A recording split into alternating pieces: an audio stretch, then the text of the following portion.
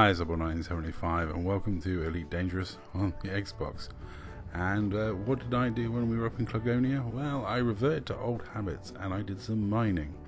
There was a good reason for this. I actually engineered one of my mambas ludicrously. My pirate mamba now does 642 meters per second. It does 630 meters per second with a full cargo hold. So I'm pretty chuffed with that. It did require some extreme ridiculous engineering, and I know people were telling me the grade 4 to grade 5 benefits of lightweight stuff was not really that big of an advantage, and I was like, well, no, but I am doing an extreme build, so I am going to make sure I extreme it. If you're going for something ridiculously extreme, you may as well go all in.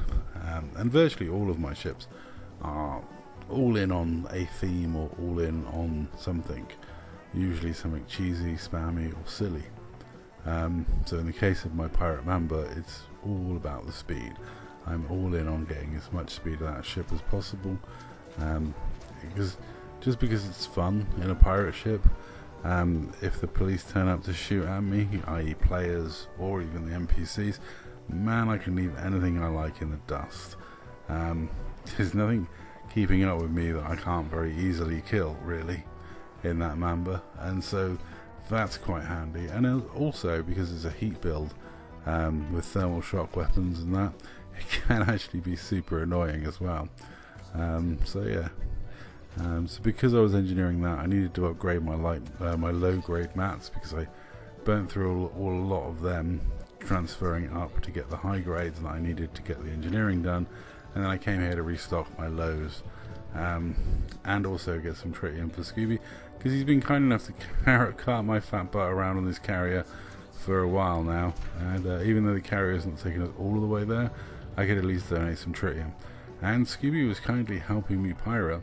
I can't believe I let him in wing, because he sent me a wing invite, and I was like, you're just gonna come and pirate me? And he was like, no. And it's like, yes you are, I know you are. And here he is pirating me, and yeah, or helping me drop some of my limpets, because I don't think he got that many tons out of me, but I just carried on mining because it was all getting sold to his carrier or dumped in his fuel tank, so it wasn't really a concern being pirated while mining for Scooby, being pirated by Scooby.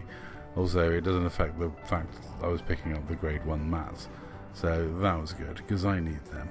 But you know, Scooby likes to help out, and yeah, he hates mining, but oddly he'll sit there, catch breakering me, sitting looking at the same rocks, but he won't actually mine them. Bit odd, but there you go.